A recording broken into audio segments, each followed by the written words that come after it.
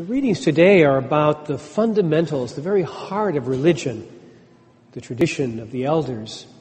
Keeping track of rules and regulations can be confusing, but the letter of James cuts right to the heart. Religion that is pure and undefiled before God is this: to care for orphans and widows. God's concern for the most vulnerable becomes present in us when we mirror God's concern and make God's presence visible. The way James sees it, it's the doing that matters. Besides disagreements about what's important in our tradition, it turns out there's confusion about the word religion itself. The confusion is not in English, actually, but in the Latin that's used. The word religio has different meanings in Latin. Cicero thought that the word came from the verb religere, to reread or go over a text. Religion being a body of custom and law that demands study and transmission. A Christian writer in the early 4th century opted for religare, a verb meaning to fasten or bind. When Mary gave birth to her firstborn son, she wrapped him in swaddling clothes. That's a sign that he was loved and cared for. Giving children boundaries and setting rules are a sign of parental love. This is how the author of Deuteronomy views the law. For what other great nation has a God so near to it as the Lord our God is whenever we call to him? And what other great nation has statutes and ordinances as just as this entire law that I'm setting before you today? St. Augustine suggested yet another possibility: re-eligere, to choose again. Jack Caslow used to say that the whole story of the Bible can be summed up in 3 words: call, fall, and recall. This is the idea at the heart of the book of Deuteronomy. Deuteronomy is a retelling of the Exodus story during the Babylonian exile. Jerusalem is in ruins. The whole system has collapsed, and the people have been exiled from the Promised Land. Today's first reading is a sermon placed in the mouth of Moses. So now, Israel, give heed to the statutes and ordinances that I am teaching you to observe, so that you may live to enter and occupy the land that the Lord, the God of your ancestors, is giving you. So the land is a gift, but the people of Israel must keep their part of the covenant in order to occupy and live in the land. When Israel is faithful to the covenant, they will occupy the land. But when they turn to idolatry, the land will be taken from them. Deuteronomy is written when the land has been taken away from the children of Israel and they're exiled in a foreign land. Everything they cared about has collapsed. All the externals of their religion are gone. With nothing left, the children of Israel had to rely only on the Lord. And here's the remarkable thing. It was during that time of captivity that Israel had a spiritual reawakening. It was really the time when Israel became finally a faithful people. Just as the Spirit drove Jesus into the wilderness, so God too leads us into the wilderness. Because it's only in that emptiness, in the stillness, that we can hear God speak. I will put my law within you. I will write it on your hearts.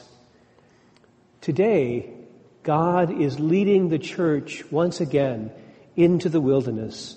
The sexual abuse crisis is forcing us to confront the failed practices that are not giving life.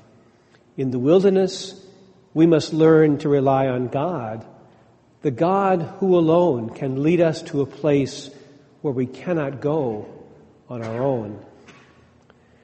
After 25 years of priesthood, Henri Nouwen experienced a crisis of faith that he wrote about in his book in the name of Jesus. Nouwen was a very popular Catholic spiritual teacher. He was a very successful author and international speaker. Everyone was saying to him that he was doing really well. But something inside him was telling him that his success was putting his own soul in danger. So Nouwen retired from Harvard Divinity School, and he went to live at L'Arche. L'Arche is French for the Ark. It's a place where both physically able and severely handicapped people live together in mutual community. It was at L'Arche that Nouwen's whole world was turned upside down. He was suddenly faced with his naked self, open for affirmations and rejections, hugs and punches, smiles and tears, all dependent simply on how he was perceived at the moment.